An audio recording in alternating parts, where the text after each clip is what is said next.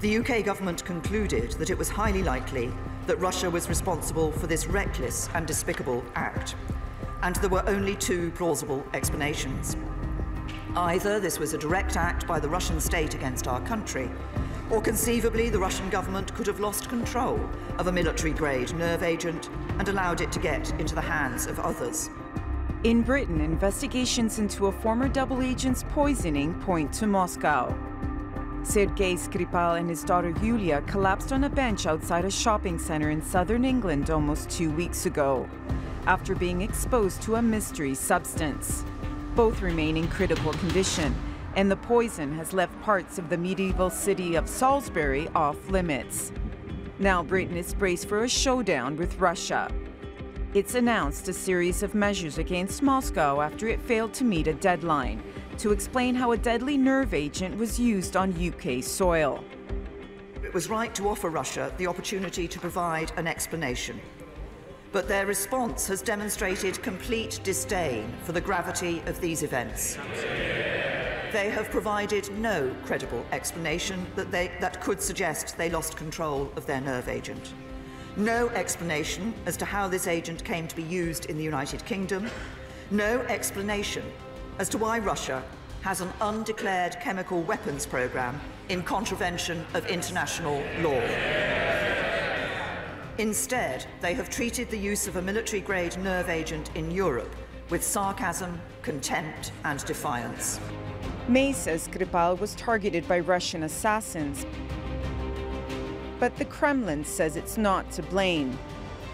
Moscow refused to respond further to the UK's ultimatum until it receives samples of the nerve agent.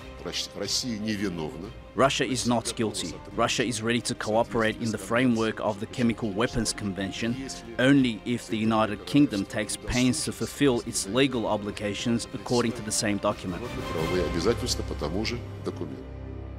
But the EU and the international community seems to be rallying behind the UK.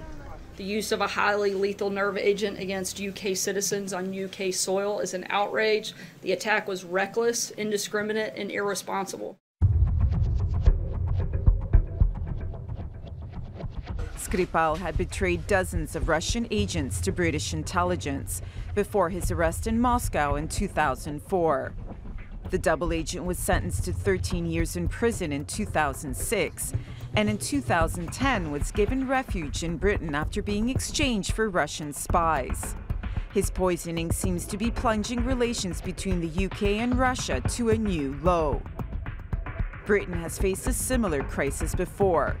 It broke off intelligence cooperation, expelled several Russian diplomats, and imposed visa restrictions after the 2006 murder of former Russian agent Alexander Litvinenko in London.